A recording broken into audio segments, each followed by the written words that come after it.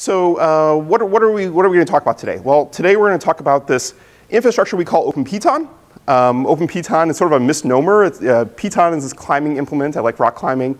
And we use that together with different core types. So today we're going to be talking about it together with the RISC-V core. In particular, we'll be talking about how it interfaces with the Ariane core out of the ETH Zurich. But there's lots of different other core types that we actually interface with. And I'll be talking about that a little bit, but just wanted to sort of give that idea in everyone's head. So where did this all come from? So the Princeton Parallel Research Group is my research group. And we primarily sort of work on three different topics right now. First one is we're really interested in what is computer architecture going to look like after the end of Moore's Law. So everyone sort of knows Moore's Law is ending. What's the next thing? Specialization's happening. That's probably going to come to an end soon. What is beyond the end of that? And then finally, a portion of my group looks at how do we build computer architecture specifically for novel devices and qualitatively different devices. One of the things that we're really interested in is biodegradable devices. So the idea here is, let's say you want to go build a IoT device. You want to go and paint it on the wall. Well, it's really easy to go paint it on the wall. It's really hard to go properly recycle the thing you painted on the wall because it's made of all sorts of deadly chemicals that don't really break down. So we've done some work in past micros, actually. We have papers published about this, which look at fully biodegradable computing systems. So there's a large set of students. This is currently I have 10 PhD students, a postdoc, and a couple undergrads. But this has actually spanned, the OpenPiton project has spanned sort of longer than that. Just a fun aside here, my group likes to go do fun things together. So this is a picture from our most recent trip here during ISCA this year. We also went up to the Grand Canyon and went camping for a day. So this work's supported by lots of different agencies, NSF, DARPA primarily, some from Xilinx, some from Digilent, and then the Ariane portion of it, so the RISC-V core that we use, that we'll be talking about today, has been funded by some of the EU and Swiss national funding. That's not our work, though. That's ETH Zurich's work. OK, so what is OpenPiton? And what are we going to be talking about today? So it's the world's first open source, general purpose, multi-threaded Manycore. Wow, that's a lot of things to say. But what is this really trying to do here? So we made an open source Manycore processor where we released all of the Verilog code for it, all the RTL, all of the test benches. We even released a flow to go and synthesize it and tape it out. And this is based on that we actually went and taped out this entire code base as Piton. And we actually have up here, we have the Piton system that you're welcome at the break and also afterwards to come and take a look at. This is a 25-core Manycore that we taped out a few years ago in IBM's 32 nanometer process. But when we went in the effort in doing that, we actually thought longer term and we said, OK, let's make sure we can actually make all of our code open source. Let's make sure all of our code can be expandable and extensible. So we made it so that you can make bigger address spaces, make bigger sort of fabrics. And it scales, I'm going to say here, to 500 million cores. But I will say, you probably should go try to build a 500 million core system, because you'll probably hit some bottleneck somewhere. But we tried to really work really hard to at least not run out of namespace and at least not run out of other problems like that. We are very, very configurable. And when I say configurable, you don't have to go hack RTL or Verilog to go and configure OpenPiton. This is one of the big philosophical sort of choices of OpenPiton is we went through and have a nice textual configuration file that you can change numbers of cores, shape of cores, the mesh configuration type, actually the topology of the interconnect. You can remove cores, put different core types in. You can let's see what else. Change the number of cores, change all the different sizes of the caches.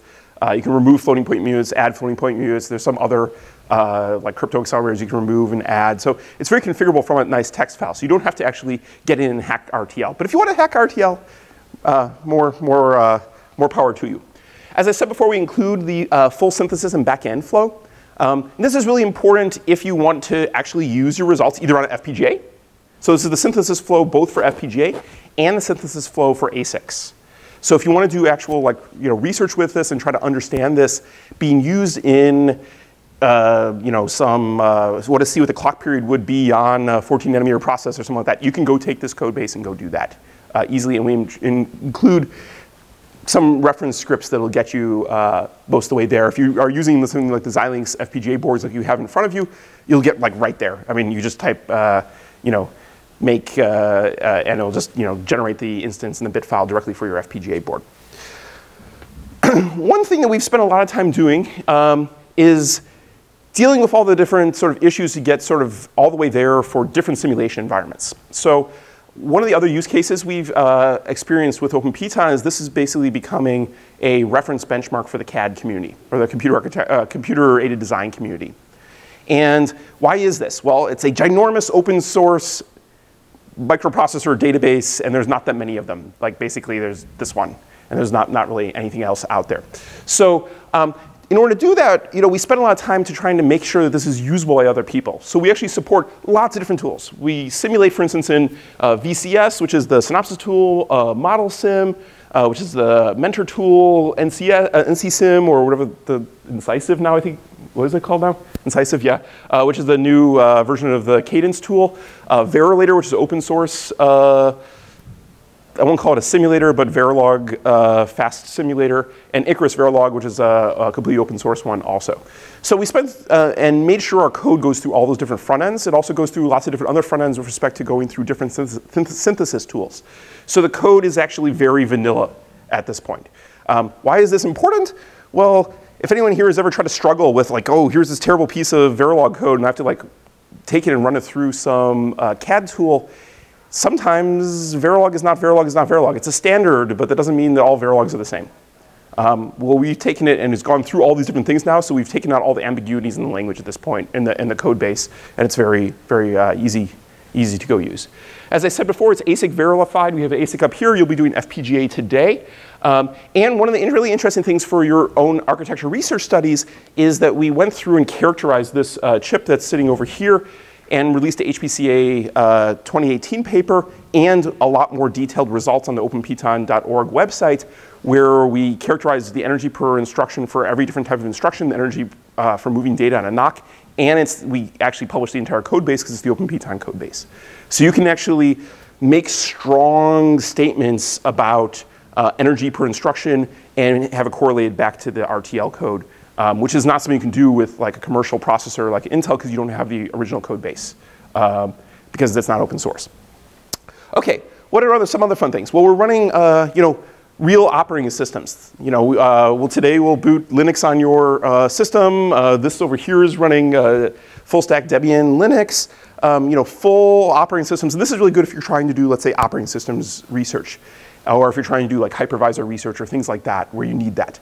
So in general, what is the sort of use cases we envision or we have used inside of our own group? Well, it's been used obviously for architecture research. This is micro, architecture and microarchitecture research. You can use it for parallel language research, parallel compilers research, operating system security.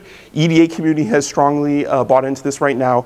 But so this is just sort of getting across, philosophically, what did we design this for? Okay, so a little bit more detail what we're going to talk about today. So OpenPiton started out as a code base that we had built, which was a really fancy uncore to build a scalable uncore system where you can plug in different types of cores. The Piton chip, which is up here, we actually had OpenSpark T1 cores. So we didn't design the core. We leveraged a pre-existing open source core. And Spark is a great ISA. It's an open source ISA. You're all welcome to go use it. But it seems like it's just fallen out of favor a little bit in 2019. So we thought about how do we actually get other ISAs integrated. And now we have actually 5 different ISAs that you can use. But today I'm going to be focusing particularly on RISC-V because people seem excited about RISC-V. So what are the goal of OpenPiton plus Ariane? Well, the goal here is to develop a permissively licensed Manycore research platform for RISC-V, and what we're going to do is it's sort of a marriage here of Ariane. Ariane is from ETH Zurich, and it is a 64-bit RISC-V core written in System Verilog, Linux capable and permissively licensed. And then OpenPiton is our pre-existing system that we're going to we plug those two things together. And really, what OpenPiton's giving you here is a complete Manycore research platform, together with all of the uncore, so cache coherence for Manycore, all of the NOCs, or all the off-chip things that you need to connect everything together for the uncore, all the way to the peripherals. So for instance, we have a whole peripherals. Today we'll be using on this board things like Ethernet, for instance, and memory controllers, and that all exists in this ecosystem. Okay, so a little bit about, so I gave you sort of the pitch about OpenPiton, and we'll tell a little bit about our collaborators that worked on Ariane.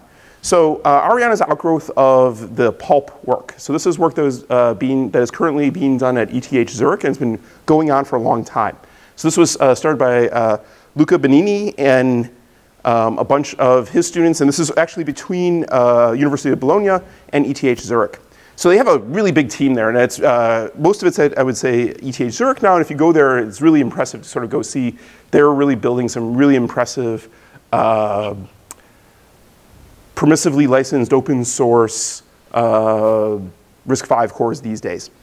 They actually originally had started with OpenRISC, and then they transitioned to RISC-V when RISC-V came out. And they're sort of interested in building very low power cores. So as it says here, their key goal is to get the most bang for the energy buck, if you will. And one of the interesting things is that when they did this, they originally started building small cores, and they've sort of progressively gone to bigger and bigger and bigger and bigger cores. And now, they actually have a 64-bit, OS-capable core, which we'll be using today. So they originally started with these little tiny microcontrollers that were really, really energy efficient, and they decided they actually needed an application class processor, and they built their way up to going doing that. Also, they wanted to be able to support all of the Linux things you need to do. So let's take a look at what Ariane is. So Ariane is named after, for those of you who don't know, the European Space Launch Vehicle. So there's a rocket called Ariane. So their logo is also a cute little rocket here. It's a 64-bit core application class processor, as I said before, Linux capable with all of the things you need, TLBs and all of the extensions you need to actually be able to go run Linux. Has a hardware page table walker. It was optimized for performance, so the ETH team has taped this out multiple times. In particular, they've taped it out in the 22 nanometer fully depleted CMOS process coming out of Global Foundries, actually, interestingly. And it's decent size, but it's actually sort of interesting that it's around the same order of size of the 64-bit, or maybe a little bit smaller than the Open Spark core that we were using before. Sort of interesting to see. I mean, it's not, they're maybe roughly comparable in sort of size and performance at a first order. They're a little bit smaller and a little bit higher performance, but they also don't have as much of the extra stuff you have in like Spark that has been built up over the many years. So RISC-V may be a little bit cleaner from that perspective. 6-stage pipeline, in order issue, out of order write back, which saves them something. You'll see that in the pipeline diagram I show in a second.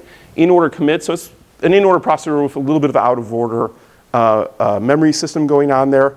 And they have branch prediction. So let's take a look at the Ariane pipeline here. 6 stages, so 2-stage front end, 3, 4, 5, 6 here. So we have issue stage, so a fair amount of decode, which is sort of interesting extra decode. One thing you might notice that's a little bit different than like a traditional sort of 5-stage MIPS core you might see here is their memory system is actually a little out of order here, right? So they don't have an extra memory stage. They have that occur with a little bit of out of orderness in their write back. Okay, so let's talk a little bit about how these two things start to fit together. We're putting all these slides on the internet, so you don't have to take pictures if you don't want, but you're welcome to also. OpenPiton, as I said, is really designed to be a many-core platform, or at least a multi-core platform. Really designed to be a many-core platform. So we started with this notion of a tile. What is a tile? Well, a tile is going to be a core plus a slice of your last level cache plus a on-chip network, or NOC, network on chip, to be able to connect everything together. So at the beginning, you sort of have one core.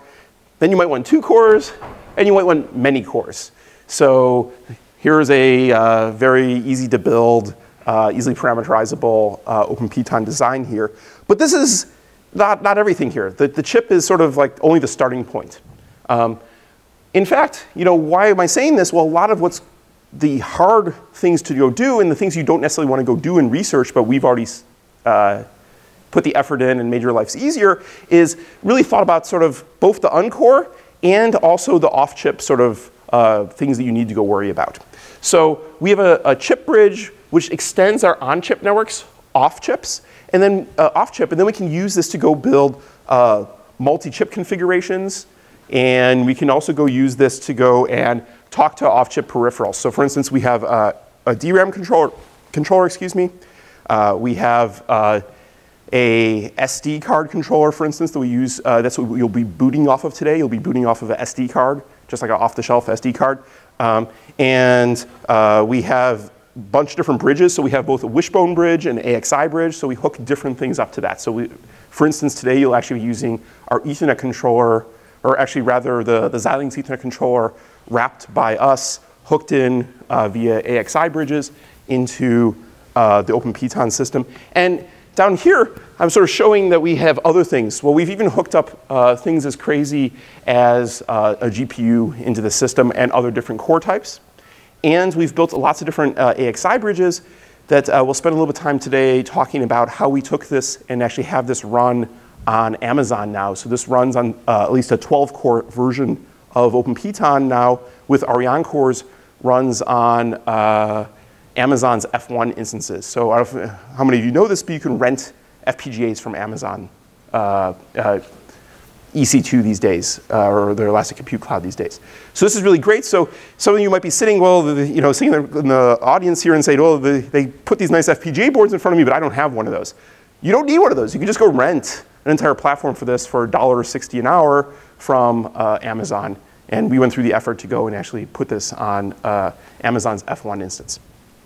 OK, so let's zoom in and take a little bit of a look here at the OpenPiton tile. And then we're going to change this tile a little bit to talk about how this becomes OpenPiton plus Ariane, which is the RISC-V core. So what did our tile look like? Well, we had originally a modified OpenSpark T1 core. We had to do some modifications there, and we ripped off their entire memory system. As I will say in a little bit, we don't really care about sort of the ISA so much. We're really designing the best-of-breed uncore you could possibly ever think about building for a Manycore system.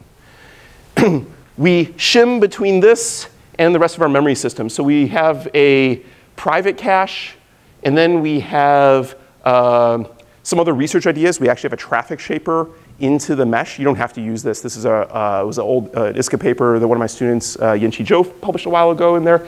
And then we have 3 on-chip networks. Why are there 3?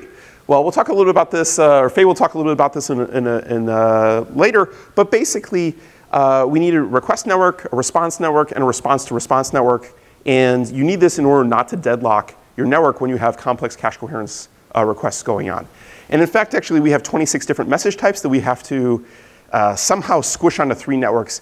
And we have a very strong proof. We had to go prove that this would not deadlock under any circumstances. Also in each tile here, we have a slice of our last level cache. That's not the whole last level cache. We actually use a tile approach where each core has some portion of the last level cache, and you determine where to go based on basically the address, and there's sort of a hashing algorithm.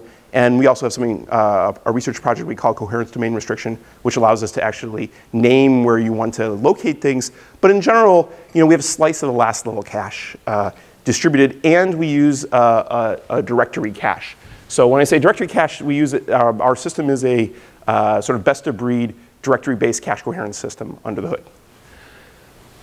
Going out of our routers, we actually, you can put different topologies here, but our default topology is a 2D mesh. You go to the 4 cardinal directions and extend off. So an important point here, as I said before, is all these designs are not just running on FPGA, but they're silicon proven. So to talk a little bit about that, have a nice picture here provided by the ETH Zurich team, and to show that they've taped out Ariane multiple times now. So they've taped out, particularly in GlobalFoundries 22 nanometer, they've taped out Ariane here with a bunch of other stuff, and 2 different versions, a high performance and a low power version of Ariane running with different libraries at different speeds. You can see there's sort of a different performance speed here, but this is the difference between, let's say, a high performance version and a low power version. And you can sort of get that sped, but they've tested it out and tested their core. And then on the Piton side, in the OpenPiton in my group, we've taped out a 25 core version, which is up here, which I invite you all to come look at. This is a layout photo, and it was a pretty fancy design here, 25 cores, 3 NOCs, as I said, lots of memory. And this was taped on IBM's 32 nanometer SOI process a few years back. And I don't know, you can barely probably read this, but it says PITON. This is very, very small. This is our logo on the die. To test all of this, we had built this test setup here, which is up here, and the Piton processor is here. There is a bunch of power. We built, we over-engineered our power subsystem because this whole board was designed basically for our HPCA 2018 paper to get very detailed power numbers. And then we put our memory controller. These are the 2 memory chips. DRAM, so DRAM's here, our Ethernet's here, and we have other I/O, and we actually use a off-the-shelf Xilinx, or this is Digilent together with Xilinx FPGA board, which is sitting in front of you, that we interface to through this FMC mezzanine connector, and that allows us to not have to sort of put all the RISC inside of the chip that we taped out. So we de-risked the chip by putting a lot of the I/O into the FPGA. Okay, so let's put this all together. So this was our original view of the tile, but now we're going to sort of look at this and ask ourselves, where can we go and cut this to go and add in the RISC-V Ariane core? So it just so happens this interface here was basically an excellent place to go do this. So the OpenSpark T1 was right through to our level 1.5 cache. I know we named this wrong. We should have named this L2 and this L3, but bear with me for right now. So this is a private cache that transduced from right through to right back. And that was an excellent place to interface also with the Ariane processor. So we were able to sort of take that, rip out this FPU, because the FPU is integrated in Ariane, and put down Ariane and integrate it very seamlessly. And basically, when we did this, one of the really interesting things is, this shouldn't really be that easy to do, right? We're taking a cache coherent interface bus and we're ripping out the core and putting a different core with a different ISA and a different sort of memory consistency model and all that sort of stuff. But actually, because the flexibility of our interface and with a little bit of thinking here, it was really easy to plug this in. And the only things we really had to sort of think about were things specific to RISC-V. So for instance, we had to add a little bit of support for the RISC-V RMOs, so the AMOs, the atomic memory operations, and we had to add a little bit of support for a little bit of different sort of word size and naming that comes out the back of the Ariane, but it was really quite easy to do. Okay, so a little bit about where can you go use this. These are the platforms we already support natively in the release right now. So this is the board sitting in front of you. It's about $600 academic. We fit 2 cores on there. The VC707, we fit, what, 4 cores? 3 or 4, depending on sort of what features you want to turn on. There's even a small one, Nexus Video, which is quite affordable, that you can fit 1 core on. Then there's sort of the more expensive side of the world here, and you can fit a fair number of cores, or you can go tape out your own chip, of course, or go rent for $1.60 an hour from Amazon, so you don't have to go buy anything. Okay, so let me finish up a little bit here, talk a little bit about the philosophy, because I think this is sort of important to talk about the philosophy of why we did this, how this all works together. So in particular, first thing is our main value is the uncore. Our second main value is the system, provide a whole working system. And both for RISC-V and for Spark, we provide a whole working system with an operating system with real peripherals. But we are not religious about ISA. And to make that point, we actually, as I said before, support 5 different ISAs. The one I'm going to be talking about today is RISC-V, but we support Spark, RISC-V 64-bit, RISC-V 32-bit. We support actually 32-bit x86 now. We have a open source x86 core that's out there, and a 486 equivalent core plugged into this. And what's the last one? What? There's 4. Okay, 4 ISAs. Okay, four ISAs. Sorry about that. So we're not really religious about ISA. We want to plug different things in. Second thing is we're very practical. So we do not make you go use some new language. We don't force you to go learn BlueSpec or Chisel or one of those sorts of things. Our code is written in really boring Verilog. Our Manycore is written in basically Verilog 2001, maybe a little bit Verilog 2005, but not even the sort of new features of Verilog. Ariane is written in system Verilog, but if you don't want to touch the Ariane core, you don't have to. But all of our uncore and all of our cache coherence system is all written in just straight Verilog. So a little bit of system Verilog in Ariane. The OpenSpark T1 core, if you don't want to go and use system Verilog, is all just straight Verilog code. We use industry standard tools, so you don't have to learn anything new here. And as a philosophical perspective here, we are not trying to tell you to have to change everything. We use the off-the-shelf Xilinx tools. We use the Synopsys tools from the back end. Excuse me. So we're using the best of breed tools here. We're not saying you have to go and buy into a whole new philosophy that is not industry standard. And as I said, we use the best tool for the job here, including commercial CAD tools. I would love there to be open source CAD tools. We are actually part of a project that's working on that. There's a big DARPA program called IDEA that we are helping with, but that doesn't exist in 2019 today. You can't actually build multi-billion transistor chips with closed source or with open source tools in 2019. Hopefully that'll be fixed in the upcoming years, and we'd love to support that. But for right now, we're very practical people.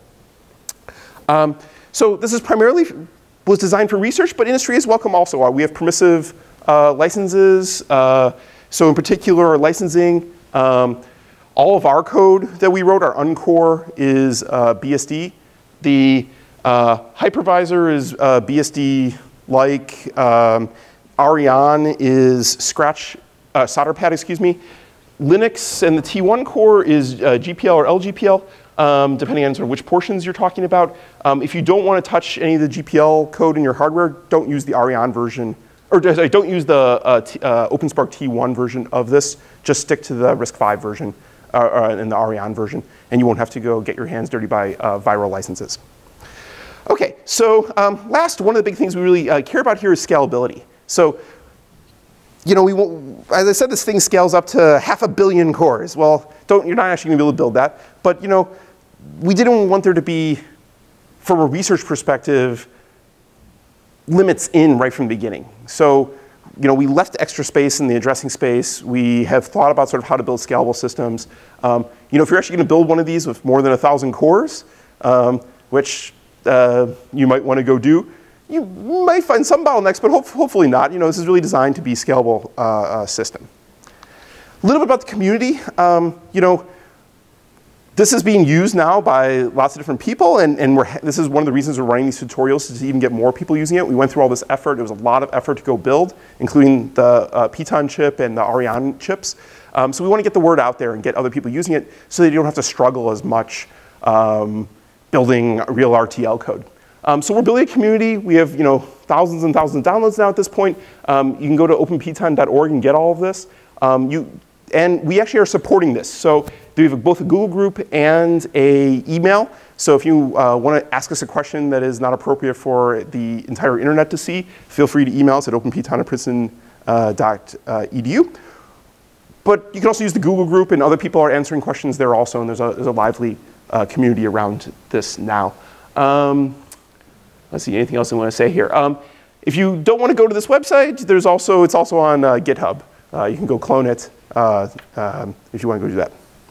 Okay, so can you do research with this? Well, yes, we designed this to be a research platform. And what are some useful use cases? Well, sort of all the way from the sort of top of software all the way down to like the lowest level, we sort of designed this to be usable. So first of all, if you want to just use this as a software platform, we've actually had some people using this because they just want to run a RISC-V core where they can actually use the debug capabilities correctly, and maybe they don't want to go buy a RISC-V system, or they might have or a Sci-Fi system, but they might have an FPGA board laying around, or they want to try more cores than you can actually buy from Sci-Fi today. You can't buy a 12-core system from Sci-Fi today.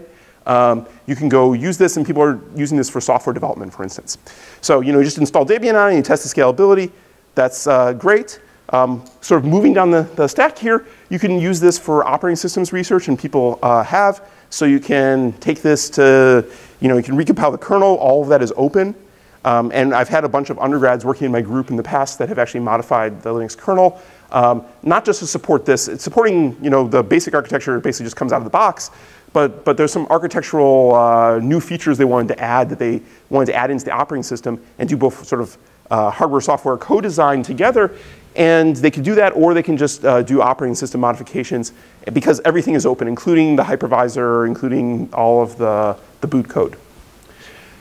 If you want to do hardware, software co-design, that's really pretty easy to do also. I've had many sort of system software researchers come up to me and say, oh, I just want to add that one instruction or that one thing about like how TLBs are going to work slightly differently because then they have some OSDI paper they really want to write or something like that.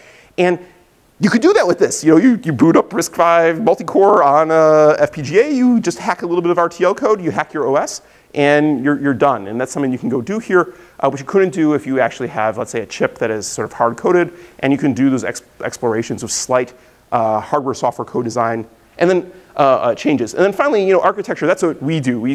This is a perfect platform for doing architecture research, especially if you want to know about sort of timing information and actually going and what you might need to go and tape it out.